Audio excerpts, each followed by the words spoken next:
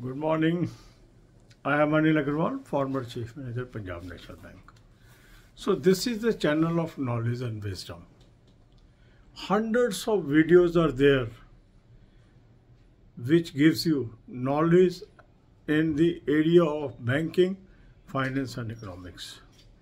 So there is a playlist, and if you develop habit of watching 10-15 videos per day, you can excel in banking in the area of economics and finance.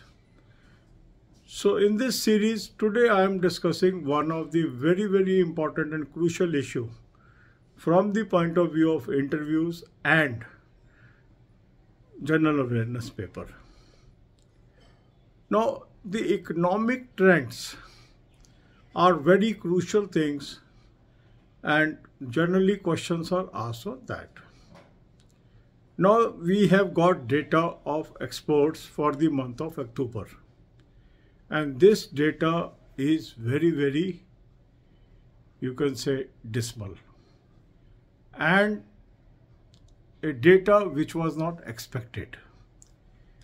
Now if we look at the data in the month of October, the exports of this country, our beloved country, has declined by 16.5% year-to-year basis. It is a substantial fall.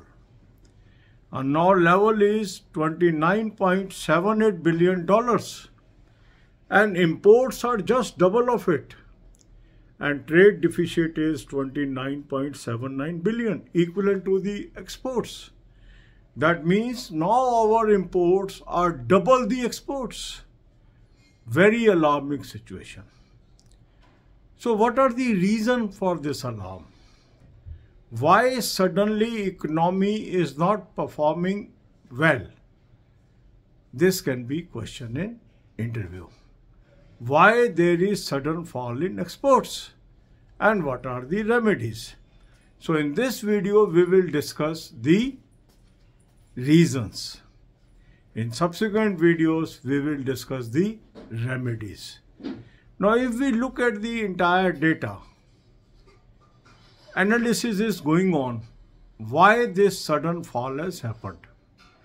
But as far as the reports are concerned, this attributes to certain factors which is visible. First factor is that demand slowed down in most countries due to high inflation. So the countries where India was used to export its goods, sudden fall in demand is there because there is a high inflation, and every country interest rates are rising to fight the inflation. So if this is the reason, that means this trend may persist for some more months. It is very serious thing. Second reason that is visible is sudden fall in price of iron ore. And due to fall in iron ore prices, its exports have fallen by 90%. Substantial fall, and this is one of the items which contributes to our exports.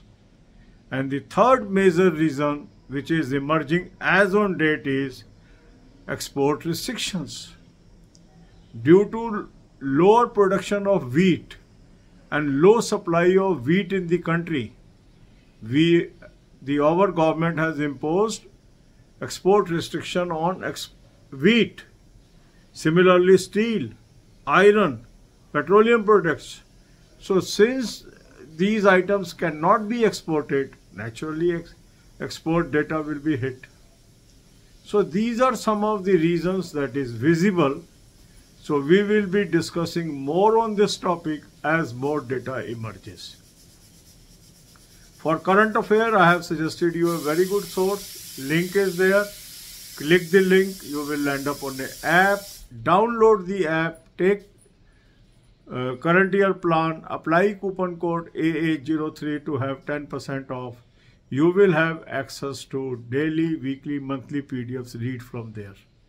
Also watch 10 to 15 videos from Banking, Financial, Economic Awareness playlist. Both the links are available in description. God bless you all. अब यही बातें हम हिंदी में करेंगे। ये channel है knowledge और wisdom का। सैकड़ों वीडियोस इस चैनल पे ऐसी हैं, अगर आप उनको देखते हैं तो आपकी knowledge banking, finance and economic field के अंदर एक्सीलेंट हो सकती है। To the point videos, brief videos, knowledge giving videos are there and all are available free of cost. तो आपको क्या करना है, 10 से 15 वीडियो रोज देखनी है, नॉलेज आपकी बहुत अच्छी हो जाएगी। आज हम इस वीडियो में एक ऐसे एस्पेक्ट को डिस्कस करने जा रहे हैं जो इंटरव्यू का प्रश्न भी हो सकता है और आने वाले दिनों में जनरल अवेयरनेस पेपर का विषय भी हो सकता है। ये है हमारे निर्यात को लेके, एक्सपोर्ट्स को लेके। अक्टूबर माह के आंकड़े निर्यात के घोषित हुए और इसने सबको चौंका दिया, सबको परेशान कर दिया। भारत के एक्सपोर्ट्स अचानक 16.5% गिर गए हैं ईयर ऑन ईयर बेसिस पे। अभी तक हमारे निर्यात ठीक ठाक चल रहे थे, अच्छे तो नहीं चल रहे थे पर ठीक ठाक चल रहे थे, पर इतना तेजी से गिरावट आ जाना चिंता का विषय है। और ये आंकड़ा क्या रह गया, $29.78 बिलियन, और इंपोर्ट इससे दुगने हैं और ट्रेड डिफिसिट है $29.79 बिलियन। मतलब हमारे एक्सपोर्ट अब आधे हैं इंपोर्ट से। बहुत चिंता का विषय है और ये आजाद भारत में शायद ही ऐसे आंकड़े देखने को कभी मिले हो।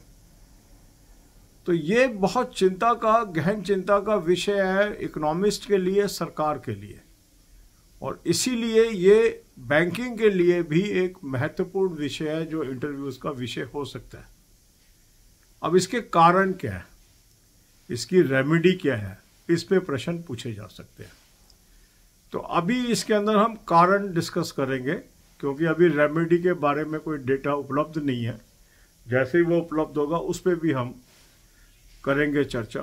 तो इसके अंदर अभी जो जो भी इनपुट्स मिली हैं उसके आधार पर हम चर्चा करेंगे कि क्या कारण है कि भारत के निर्यात इतनी तेजी से गिर गए। पहला कारण समझ में आ रहा है, जो बताया गया है वो है कि जिन कंट्रीज को एक्सपोर्ट होता था उन कंट्री में इन्फ्लेशन के हाई होने की वजह से, इंटरेस्ट रेट बढ़ने की वजह से सडन ड्रॉप ऑफ डिमांड हो गई है गुड्स की। अब क्योंकि वहाँ पे डिमांड ही सप्रेस हो गई, तो जो सप्लाई करने वाला कंट्री है जैसे भारत है, उसका एकदम निर्यात के अंदर गिरावट दर्ज की गई है। दूसरा कारण जो देखने में आया है वो है कि जो आयरन ओर है उसकी प्राइजेस इंटरनेशनल मार्केट में सडनली गिर गई, जिसके कारण इसका निर्यात 90% गिर गया। प्राइस कम होने की वजह से कई लोगों ने इसको निर्यात नहीं किया और 90% निर्यात गिर गया इसका। और तीसरा कारण जो सामने आया है वो है कि कुछ ऐसी चीज़ें हैं जिसके अंदर भारत सरकार ने प्रतिबंध ही लगा दिए। जैसे गेहूं है, गेहूं की प्रोडक्शन देश में कम हुई है, देश के लोगों के लिए भी गेहूं की सप्लाई एक चैलेंज है, तो सरकार ने क्या किया, गेहूं की निर्यात पे प्रतिबंध लगा दिया। स्टील के ऊपर, आयरन के ऊपर, पेट्रोलियम प्रोडक्ट्स के ऊपर प्रतिबंध लगे हुए हैं। तो जब प्रतिबंध लगे हुए हैं, एक्सपोर्ट होगा ही नहीं, एक्सपोर्ट होगा नहीं तो आंकड़ा तो नीचे आएगा। ठीक है, तो ये मुख्य कारण निकल के आ रहे हैं। अब इसकी रेमेडी क्या है और क्या चीज़ एक्सपोर्ट करें कि हमारे एक्सपोर्ट आंकड़े बढ़ने लगें, इस पे हम आने वाले दिनों में जब कोई महत्वपूर्ण जानकारी सरकार से प्राप्त होगी फिर हम चर्चा करेंगे। इस चैनल के ऊपर बहुत सारे वीडियोस उपलब्ध हैं, 10 से 15 वीडियो रोज के देखिए, उससे आपको काफ़ी मदद मिलेगी। करंट अफेयर के लिए भी मैंने एक आपको अच्छा सोर्स बताया है, उसका लिंक मैंने डिस्क्रिप्शन में दिया है। इस लिंक को क्लिक करेंगे, एक ऐप पे पहुंचेंगे, ऐप को डाउनलोड कर लीजिए, करंट ईयर का प्लान ले लीजिए, कूपन कोड AA03 लगाएंगे, 10% ऑफ आ जाएगा। आपके पास डेली, वीकली, मंथली PDF मिलने शुरू हो जाएंगे, उससे आपकी जानकारी काफ़ी बढ़ेगी, उसको ले लीजिए। इसी तरह बैंकिंग, फाइनेंस, इकोनॉमिक्स प्लेलिस्ट मैंने आपको दे दी है, 10 से 15 वीडियो रोज़ देखिए, आपकी इस फील्ड के अंदर, बैंकिंग के फील्ड में, इकोनॉमिक्स के फील्ड में, फाइनेंस के फील्ड में बहुत ही शानदार नॉलेज हो जाएगी। God bless you all.